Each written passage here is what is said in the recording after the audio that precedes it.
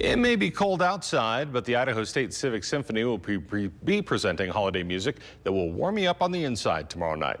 Their annual holiday concert will also feature the Camerata Singers and the ISU choirs for Joy to the World and ISU Christmas. Some of the numbers that will be performed include Hark the Herald Angels Sing, Sleigh Ride, and Joy to the World.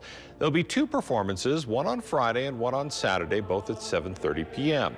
Symphony director Dr. Julie Sorensen says that no matter what your holiday tastes are, there's something for everyone.